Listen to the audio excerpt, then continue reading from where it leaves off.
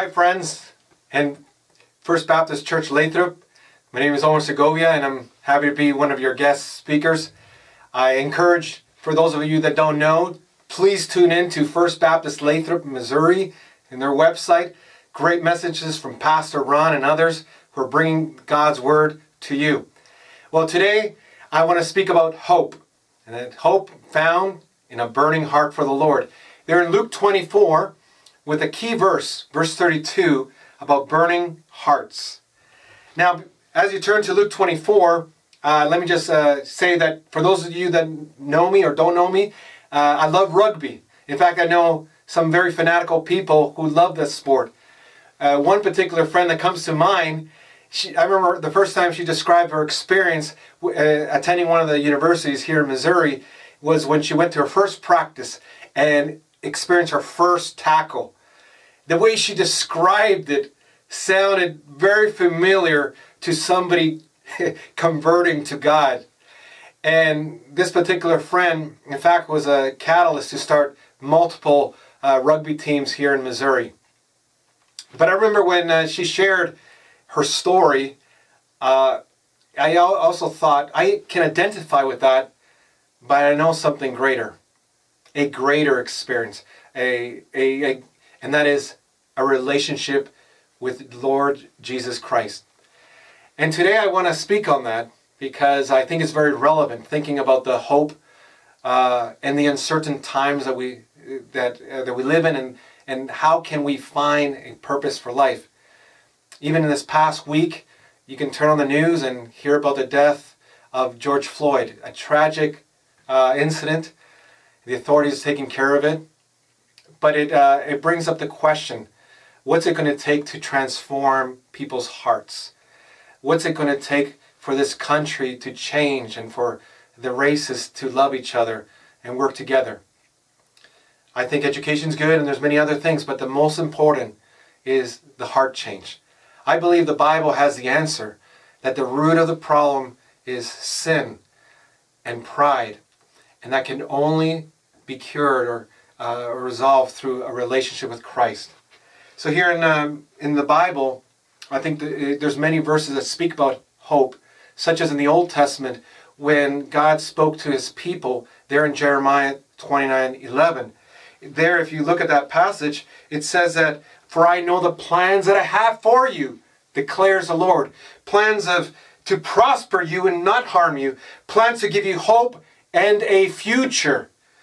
Then you will call on me and come and pray to me, and I will listen to you. You will seek me, and you will find me when you search for me with all your heart. I will be found by you, declares the Lord." Just those passages alone are enough for us for today. But what is even more incredible is that God, who spoke these words, became a man in the person of Jesus. And now we're in Luke 24, where we have God in the flesh walking amongst his people. In Luke 24, in the beginning of that chapter, it is Sunday. It's the third day since Jesus Christ had been crucified. And some of the female disciples came to the tomb to put spices on the body. But as they came to the tomb, they found the stone rolled away. They entered the tomb and they found it empty. And then these two angelic beings appeared to these women who became frightened, obviously seeing the splendor of these beings. And they said, "Do not be afraid. And why are you looking for the living one amongst the dead? He is not here. He is risen." And explained to them that Jesus is alive. These women ran to the apostles and to others gathered around and shared the news. But unfortunately, there in Luke 24, verse 11, it says, "But these words appeared to them as nonsense, and they would not believe them." This, my friend, brother, sister, is the greatest problem in our world today. We have the facts of Jesus. We have his word. But there's people that still consider it as nonsense and do not believe. What about you, friend? Do you consider this nonsense? Do you disbelieve? If you disbelieve, what's going to take for that to change? Well, I hope in these few minutes as we meditate on God's Word, can persuade you, encourage you to change, or at least begin the steps towards that. And my purpose for preaching today is that we can have burning hearts. The word for hope, I connect that, burning heart. But we can have burning hearts when we seek to know God's truth through a relationship with Jesus Christ. And from Luke 24, there are two primary truths that I want us to seek out for. The first truth is seek to know Jesus through the Bible. Seek to know Jesus through the Bible. Here in Luke 24, verse 13, it reads, "And behold, two of them were going that very day, two disciples, to a village named Emmaus, which was about 7 miles from Jerusalem. And they were talking with each other about all the things which had been taking place. And while they were talking and discussing," or the word discuss there can also mean they were debating, disputing, "Jesus himself approached and began traveling with them. But their eyes were prevented from recognizing him. And he said to them, 'What are these words that you are exchanging with one another as you are walking?' And they stood still, looking sad. One of them, named Cleopas, answered and said to him, 'Are you the only one visiting Jerusalem and unaware of the things which have happened here in these days?'"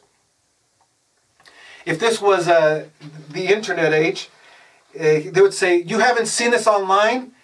The video's gone viral of this brutal death. Are you the only one that hasn't tuned in? Are you the only one?" They had no idea who they were talking to. And here in this story, they couldn't recognize that the one who came close to them was Jesus himself. This, my friend, reminds us of, we may not see God personally, but like this passage, Jesus is walking near you. In fact, God is, if you pay attention, he's constantly trying to get our attention so that we would turn our hearts to searching for him, looking for him, because he wants all those who are far to him to draw close. So Jesus walks close to us. In fact, in Psalm 139, it even speaks about the knowledge of the Lord, that we cannot escape him. That even before we were in our mother's womb, he knew us. He already had plans for us.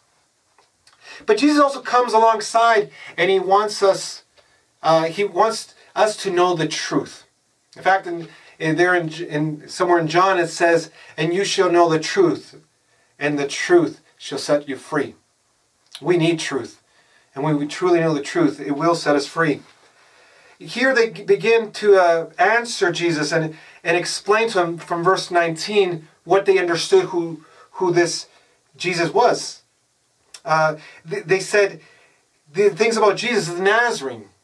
Yeah, that's true. Who was a prophet, mighty in deed and word in the sight of God and all the people. And how the chief priests and our rulers delivered him to the sentence of death and crucified him. But we were hoping that it was he who was going to redeem Israel. In other words, we were hoping that he would make Israel great again. Indeed, besides all this, it is the third day since these things have happened. But also some women amongst us amazed us when they were at the tomb early in the morning, and they did not find the body. They came saying that they have also seen a vision of angels who said that he was alive. Some of us who were with us went to the tomb and found it just exactly as the women also had said, but him they did not see. Here Jesus confronts them, because later he responds, "O foolish men, and slow of heart to believe in all that the prophets have spoken." Now in our English language, "O foolish ones," "O foolish men," sounds a little bit harsh. But really what he was saying in the original language and culturally is, you who are slow to understand. You've heard so much about this, but you still are slow of heart and slow of belief. And then from Moses and the prophets, he begins to explain who Christ is and why he came and had to die and on the third day rise again. This had to happen. Not all paths lead to Jesus. When I think about this, I think about not just religions that have a false view of Jesus, that it's not biblical, but also for those others who disbelieve. One who comes to mind is Josh McDowell. You can look up his testimony. He came from a small town in Michigan, but unfortunately grew up in a very abusive home. His dad was a town drunk, would beat him, beat his mom, beat his siblings, and he was abused by him.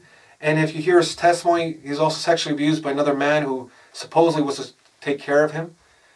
Years later, right after he graduated from high school, his mom died.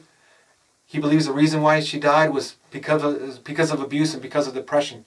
Because of all these experiences, Josh became an atheist. Because he thought, if there is a good God, why did he allow all this to happen? Later he went to university and he met some friends, and these particular friends were different than the other friends. There was a peace that he had not seen. In fact, he asked one young lady, "What's different about you guys? I noticed there's something different that I haven't seen in you."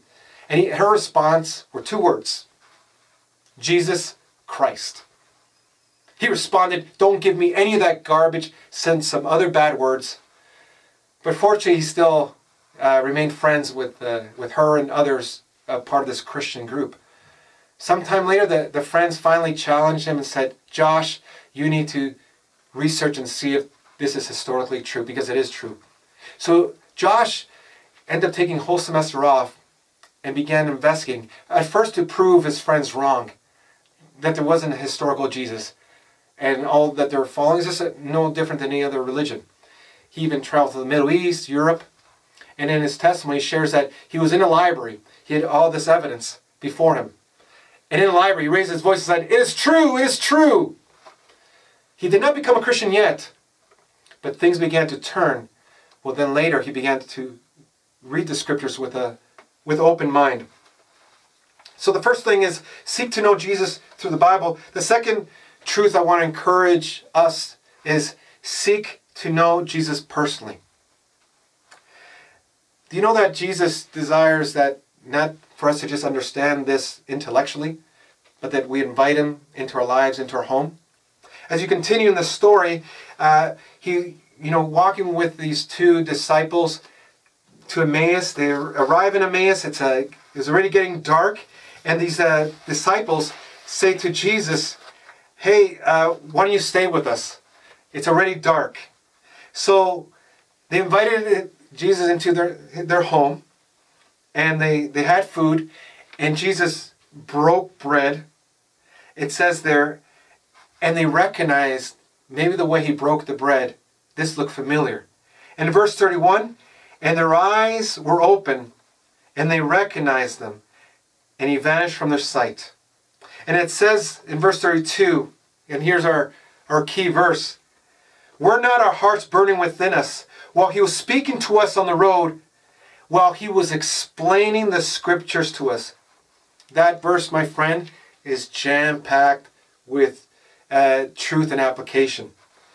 Here, the Lord desires for us to invite him into our home and into our life so that we too can have a burning heart like these disciples. This reminds me of Revelation chapter 3, verse 20, where it says, Jesus is saying, "I stand at the door and knock. If anyone hears my voice and opens the door, I will come into him and dine with him and he with me." My friend, Jesus is knocking the door of your heart.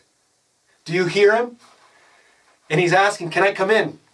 I want to have a relationship with you." And this is what these disciples did. They went from disbelief to belief to a burning heart for the Lord.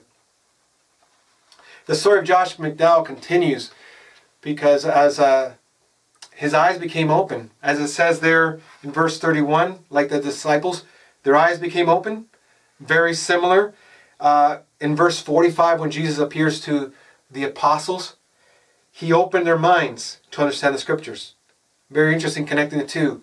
Jesus opened eyes, Jesus opened minds, so that we would not just understand the scriptures, but to truly know Christ and receive him as our Lord and Savior. So Josh began to look at the scriptures, and with a heart of openness and belief, that, okay, this is historical. And it came to the point where he had to either reject the truth that he read in the Bible or receive Christ. But he chose to receive, because in it he discovered that God desired to forgive him of his sins, that God loved Josh. And he prayed a prayer. In his prayer, in his testimony, he said 4 things he said in his prayer. Lord Jesus, thank you for dying on the cross for me. Second, he confessed, Lord Jesus, forgive me. I confess my sins to you. And third, I want a relationship with you that is not religion. And he finished off with thank you.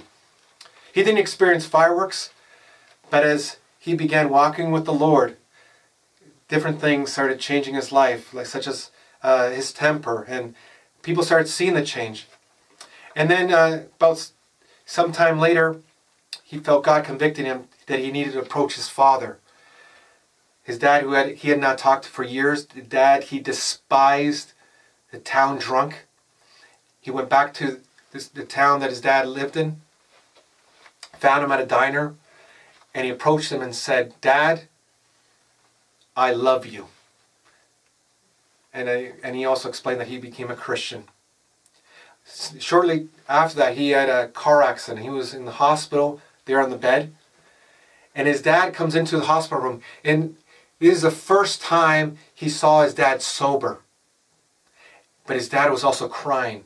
He came into the hospital room, fell on Josh McDowell, and said, Son, how can you love a dad like me who has abused you? And Josh says to him, Dad, 6 months ago, I despised you. I hated you. I despised everything that you stood for. Dad, but I've learned something. That God became a man. His name is Jesus. He is real. He is true. And he also said, Dad, God is not only passionate about a relationship with me, but he's passionate about a relationship with you. And shortly after, his dad, who was crying, knelt down at the bedside and gave his life to Christ. Because of the 40 years plus of abusing alcohol, his dad only lived 14 months after that. But in those 14 months, he turned from being the town drunk to the town evangelist, and many people came to know Christ and saw that if God can change a man like him, he can change me. And there's a lot more to Josh McDowell. God has used him tremendously. But as we conclude, my purpose for preaching is that we can have a burning heart, but it's found when we seek God's truth through a relationship with Jesus.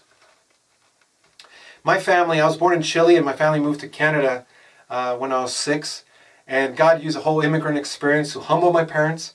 And thanks to a Christian friend, my parents were connected to a church. There, for the first time, they heard about God. At first, they saw Christianity as another religion. But they understood, no, what God wants is a relationship. So my parents became Christians. They gave their life to Christ. So since I was 6, I heard about God, heard about Jesus, but I had not made a decision to receive Christ. Until a summer when my family went on a camping trip. I was 9 years old. And my dad was driving, my mom was sitting in the front, and I was sitting in the back with my younger brother and sister. But I remember that day, my dad lost the directions. It was getting dark. My parents began to panic. And I thought, wow, we are lost. So I said this simple prayer, God, help my dad find the way. A few minutes later, on some country road, my dad parked the car, went to a house, and with the little English that he knew, he asked for directions. Shortly after, he came back to the car and said, I know the right way. And I remember seeing him and my mom rejoicing, thanking God that now they knew where to go. It was just a simple prayer, but it impacted me because I realized, wow, God answers prayer. But I also realized that I had not given my life to Christ.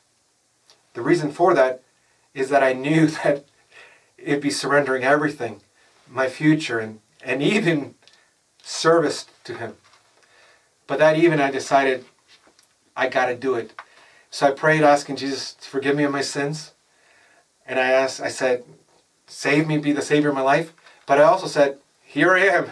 I'm here to serve you in any way possible.